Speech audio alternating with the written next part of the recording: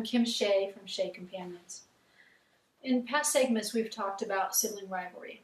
And as I've said before, you may think sibling rivalry is a thing that died out when you were a small child. But when you're taking care of an aging parent, sibling rivalry can come back.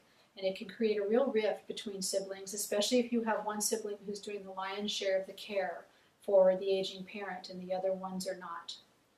What I'd like to address in this particular segment is what to do when you are the one who's not doing the lion's share of the care.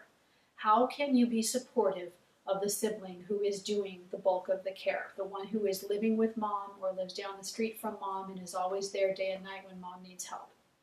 It's understandable you may have a life set up in a different part of the country or a different part of the town and it's not easy for you to get over to help out with your parent. You may have a very demanding job that doesn't allow you to take off time during the weekdays to help out. But if you have a sibling who is doing that, obviously you really appreciate what they're doing for your mom. You really need to show that though.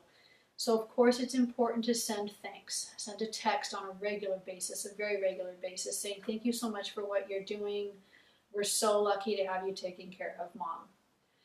The other things you can do though might be a little bit more hands-on. So maybe you can't get there during the week, but can you make some phone calls? On your break, can you make some phone calls to the doctor's office to schedule the appointments? Make sure you understand what the calendar is for your sibling and mom, and then try and figure out if that's going to work for them when you make those appointments. You wouldn't want to say, guess what, I've booked an appointment for you, and find out that maybe mom already has an appointment at a different doctor on that day. So make sure you're involved with the calendar so that you know what's happening so you can be helpful to your sibling in that way. Another thing you can do is send something. I would suggest a gift card, and a gift card for some food.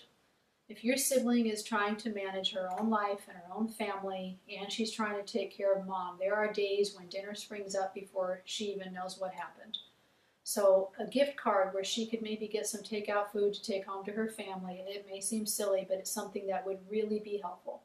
When I was a caregiver and I had children at home, it would be shocking to me that all of a sudden it was time for dinner. And if dinner was available or if somebody brought dinner, that was a tremendous help so that I could spend a little bit more time, maybe even getting myself together before dinner started, or pick up the house or do something else. So that's something that would be very helpful to your sibling.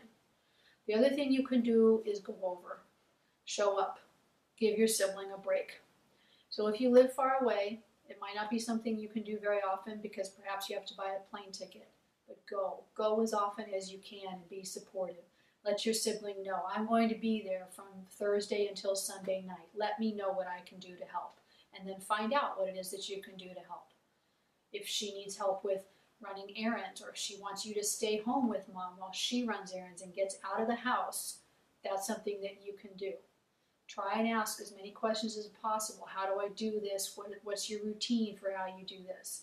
And then don't be afraid to figure out a way that works best for you and mom. Mom might be very receptive to taking pills and yogurt from your sister, but from you, she might not want that.